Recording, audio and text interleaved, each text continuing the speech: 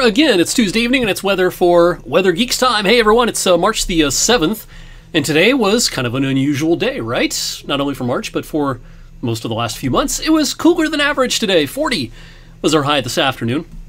Now, for the month, prior to today's data, we were running almost 8 degrees above average, but of course that number is going to change pretty dramatically over the next week to 10 days. We'll add more blue boxes to this graphic, it looks like, as we go into mid-March. A lot of us may remember this one. This was 15 years ago. From today through tomorrow's date, the 8th, we picked up a whopping 11.6 inches worth of snow at the airport, making it, I believe, the 6th snowiest March day on record, or March storm, I should say. It's a 2-day total. But this is a pretty big number for this late in the season. Of course, it can snow in March, and we can have some sizable snows in March, but almost a foot is something we haven't seen all that often this late in the season. We got clipped by a little bit of wet snow very early this morning before daybreak that left a little snow cover on the ground in eastern Mercer County, and not hard to find the snow on the ground. Looking at the high-resolution MODIS imagery from today, all this white, that's not cloud cover, it's snow cover on the ground from roughly Interstate 79 on east along the I-80 corridor, heading over towards Du Bois and over towards Clearfield, Bellefonte, and central and north central parts of PA. All right, today was a chilly day. It was a breezy afternoon, but the sun was out and hardly a cloud in the sky all afternoon. The sun is getting stronger at this time of the year. On March the 7th, the sun strength, or the sun angle, is roughly equivalent to the first week of October, about October 6th. So coming up in just a handful of days, we're going to have September equivalent sun strength. This can play a little bit of a role in our weather on Friday, which we'll talk about in just a moment. In the meantime, I talked about this last night. We had a few too many clouds to get a good look last night, but crystal clear out there tonight. Check out the March full moon, oftentimes called the worm moon because of the warming ground, allowing more earthworms to appear at this time of the year. So the March full moon, technically full last night, but it'll appear full tonight, 99.5 or something like that, the percentage full that the moon will be tonight. Pretty similar weather coming up on our Wednesday. A few more fair weather clouds in the mix compared to today, but still a pleasant day with a gusty breeze. Thursday can start with clouds. We'll end the day with a good deal of sunshine. Now let's talk about Friday. Clouds will increase Thursday night, and it does look like precipitation is going to push in by daybreak on Friday. This looks like more of a potent or stout system than it looked like 24 hours ago. The eventual exact track is going to be very important because this is not a no-brainer as far as what kind of precipitation type we're going to see. A farther north track, you know the drill. That's going to draw in more mild air and increase the chances for mixed precipitation or rain.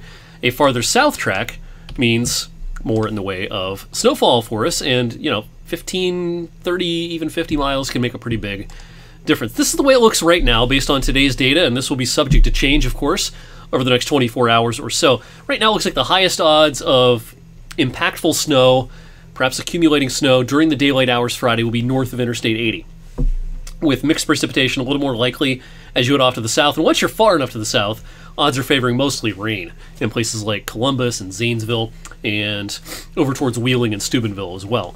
That's the way it looks right now. And again, small changes to the track will be very important when it comes to this.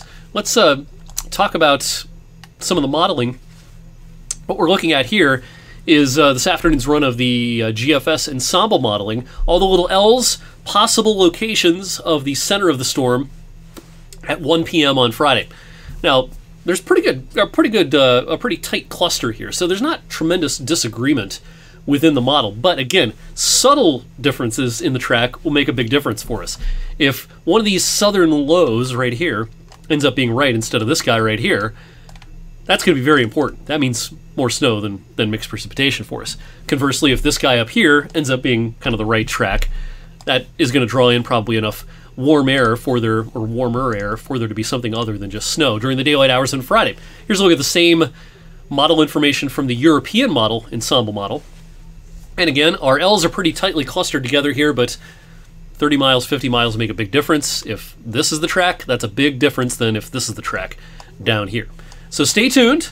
It's going to be possible to see impactful snow during the daylight hours Friday. One thing we'll have to pay attention to on Friday is the fact that it's March, and snow that falls during the daylight hours in March has to come down pretty hard in order to stick on the roads. the incoming solar radiation, even though there'll be thick clouds overhead, that incoming solar radiation does mean something at this time of the year. And heavy snow rates can overcome that, especially early in March. But it's going to have to thump in order for things to stick on roads coming up during the daylight hours Friday. Now, grassy surfaces, non-paved surfaces, that can be a different story. And whatever happens on Friday, I do think that we have a pretty good chance of seeing some residual snow showers and flurries into Friday night, Saturday morning. And with temperatures dropping below freezing, anything wet and slushy, in addition to there being some snow falling from the sky, could make for some slick surfaces, I think, Friday night into Saturday morning. So Friday during the day, a big question mark. We actually have higher confidence in some impacts Friday night, even though the storm will be pushing away. Some lake effect and lake enhancement, along with falling temperatures, I think could make for some slick surfaces for a time Friday night. So there's much we don't know just yet. Our confidence certainly higher than it was 24 hours ago that we'll have a storm that will bring plentiful precipitation Friday into Friday night. The details hopefully become a little bit more clear for us coming up on Wednesday, and we'll have you covered right here on Weather for Weather Geeks. Thanks as always for watching, everyone, and have a great rest of your Tuesday night.